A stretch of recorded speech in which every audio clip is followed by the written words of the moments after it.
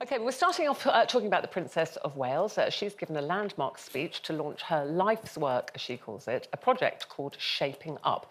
It highlights the importance of early years development for children.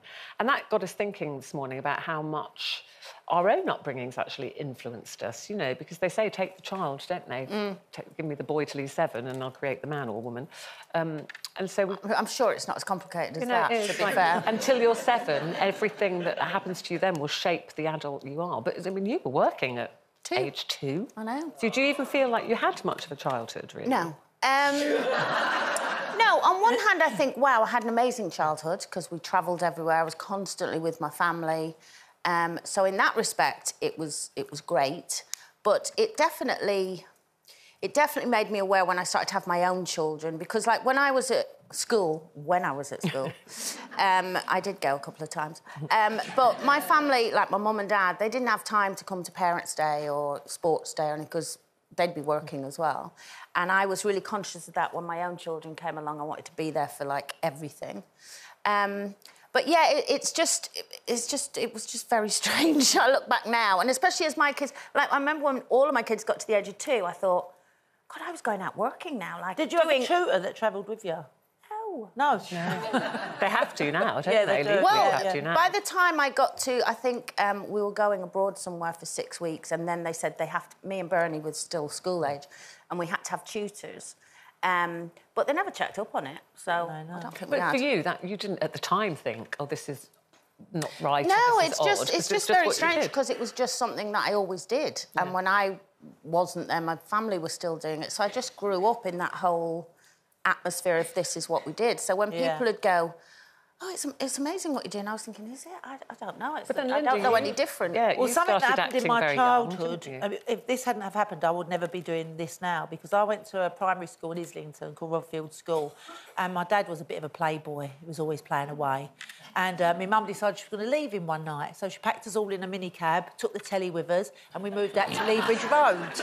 just the telly? Just the telly. And a few bits of clothes and everything. And we were there for 6 months. I went to another school and that, but because we'd left Rotherfield without telling them, when my mum went back to my dad 6 months later, we had to go to another school, which was called Ecclesbourne, and there was a woman there called Anna Scher, and she started taking drama classes, and I started going to the drama classes, along with the Kemp brothers, Kathy Burke, like so many people, Patsy Palmer, Sid Owen, everyone. So if she hadn't left me dad, I wouldn't be an actress, and I wouldn't be here now. And Brenda, for you, I mean, so sadly, you lost your parents, you know, at the same time when you were very, very young. Yeah. So that must have shaped you in a different way to us who had parents around. Yeah, I mean, it's interesting you say everything that happens to you up until the age of 7, but obviously I was 4 when my parents died, and I think the thing that's shaped me is more by way of, like, music. I always remember them playing their vinyl Trojan records at home, and there was a weird time that I had a sense of smell that reminded me of my mum and dad, and it was like a curry sauce smell, but I never realised that my brother, and we'd never spoken about it, he had the same thought, he had the same memory, and we both hunted down a Chinese shop that had this curry sauce done a certain way, a certain thickness, with garden peas, and I never realised it until I went to my brother and was like, oh, we're going to go for a Chinese. He's like, yeah. And I says, I like curry sauce, but I like a certain curry sauce. And he said exactly the same thing, but we'd never spoken about it. So subliminally, there's something that was in our memories. But I think everything can shape somebody, whether it's good or bad. It's just, you know, And, of course, you brought up by your auntie, well looked after, but do you ever wonder, would your childhood have been very different? I think it would have been different, because I wanted to be a performer from a very early age, and I know that my mum was a performer. She didn't follow that route. She did modelling, but she didn't follow that route. She went into nursing. But I know if my mum and my dad were alive, when I says I wanted to go performing, they would have been totally go for it, which is why I'm that same person. Whatever you want to do, follow your dream. I'm sure they'd be very proud of you, because you did go for it and look where you are now. We're staying with childhood, actually, but bringing up to the present day. And this story concerns me so much, and we have discussed this so much over the years on Loose Women, and that is children and pornography. And there's new research out that says 1 in 10 children under the age of 9 are now watching porn. Under the age of 9. And a lot of it features violence. And it just appalls me, but I just think, how do you stop this? You know, there is the internet, which is the most wonderful thing. There is social media, which is wonderful on so many levels.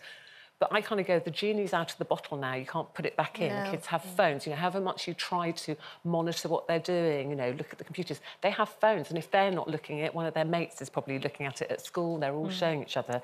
The thing that concerns me, well, it all concerns me, but how many, particularly young boys, are watching pornography that is violent towards women, and they think it's normal.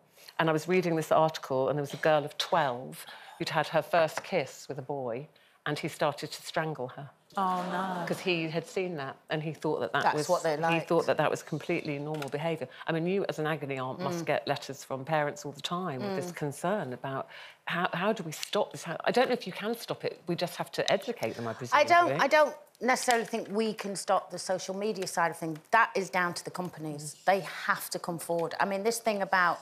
You know, well, there's an age limit. You have to be 13 or something to be on, you know, on social media. But who checks? Who checks? They have to fill in a date of birth on the thing. So they've just got to work that out. So there's some law has to come out that makes that much harder to do. And as parents, they need to monitor it. We have to stop. I know we're in this generation now where it's all social media, and you have to go along with that. But you still have to be a parent. Yeah. You know, when Kira wanted a phone at 7, I said, absolutely not. But all my friends have got them. I don't care. You're not having one. You know, we've got to stop worrying, oh, my kid's going to hate me because I haven't got a phone. Because now, Kira's very grateful that I didn't get her the phone then. I got it when she started high school because then I didn't have as much control and stuff. But I think you have to have the conversation with them as well. But I think as far as stopping them seeing it online, that's got to come down to government legislation. Well, there is, Again, something that we've talked about a lot on this show, and you go, when is this actually coming, is the online safety bill, and this will make social media companies legally responsible for keeping children and young people safe online and making social media platforms take this content down and quickly. That bill is currently in its second reading, I'm told. It's now at the House of Lords, and apparently it will be, hopefully, passed in 2023. But then it's got to be policed. Then it hopefully will be policed. But Brenda, I mean, it says here that half of 16 to 21-year-old boys assumed that girls either expect or enjoy sex which involves physical aggression. Wow. OK. Well, so that's what they start to believe. Well, it's... obviously, there wasn't social media when I was growing up, so, you know, I didn't have that influence. But you're saying in that paper that her first kiss at 12, I think I was, like, 15 or something when I had my first kiss. But I was really nervous about my first kiss because my grandmother always said, don't kiss a boy because you'll get pregnant. You're terrified. Well, that's great, but she missed out the bit in the middle that is the... you know what I mean? So it's like, I was like, OK, I won't kiss you, but...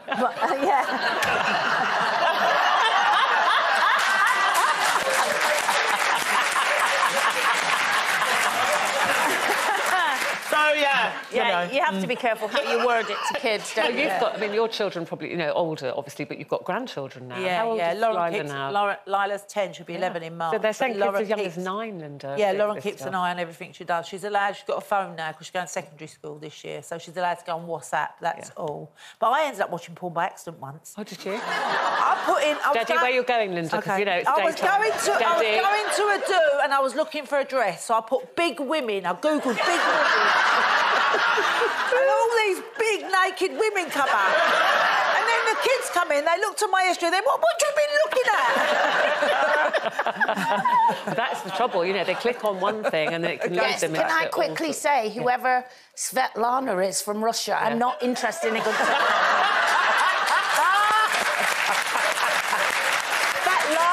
I thought it was just me. No, she's emailing me as well. Well, there you go. She's a right one. The one. Anyway, let us know what you think about that. I mean, we're laughing now, but obviously it's very, very serious stuff. 1 in 10 children have watched pornography by the time they are 9 years old.